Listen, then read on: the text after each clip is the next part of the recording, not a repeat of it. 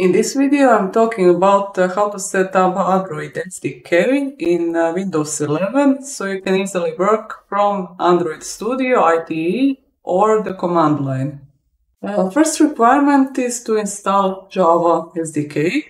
I prefer Oracle version SDK, but you can also choose from OpenJDK, whatever you like. So download your installer, and when it's installed, verify your installation by hitting Java version in the command line. And it should look like this if you install the 17 version.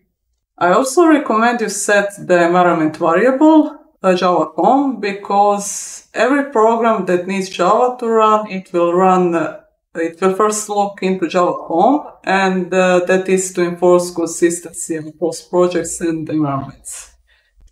Environment variables, it should look like this. Java Home points to your JDK directory.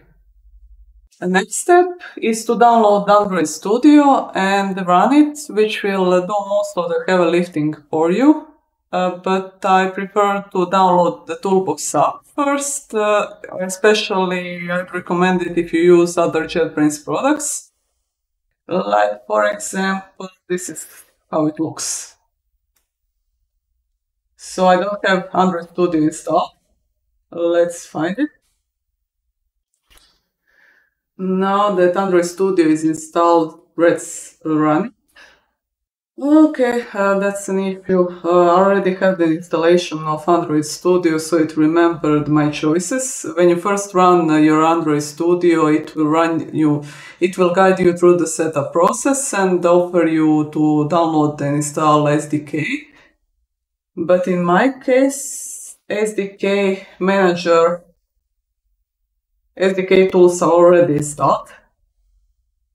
You will choose the standard process, and I suggest, if it's offered, install the command line tools, especially if you're working from the command line.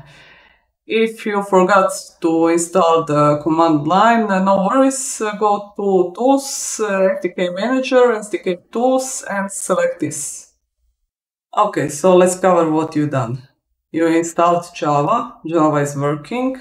You installed Android Studio, and it's also working. You can run it. And also, when going to SDK Manager, you also have the Android SDK and the command line tools. Next step to get it working from the command line is to set environment variables and point to command line tools and platform tools. So let's see what's there in the environment variables.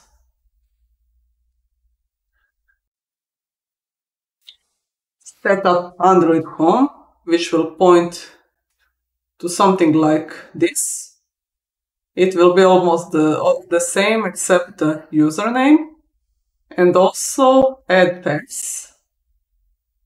Point to emulator, platform tools, and command line tools. Sorry, command line tools, this is wrong. Command line tools are actually 2 folders down. Let me expand it so you can see. Now that everything is set up and pairs are added, you can use the platform tools or command line tools. One of the platform tools is AVD Manager. That's for creating AVDs from the command line. It's easier to set it up through Android Studio, but you can do it through command line too. Also SDK Manager. You can install platform and build tools also through the command line. But mostly what I'm using is ADB. And ADB devices, you can see a list of running emulators or connected devices. In this case, it's a connected device. Other useful tool is debugging system logs with Logcat. If you just run logcat, it will be noisy, too much logs.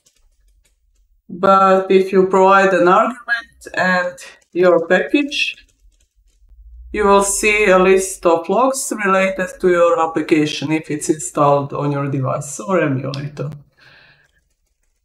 What else? Sometimes when you install an APK, you will get an error that it's already installed.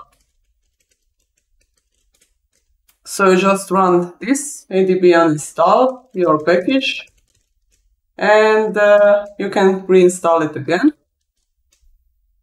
And this covers the basic setup of Android SDK on Windows. And I hope this video was useful, and hit like and subscribe.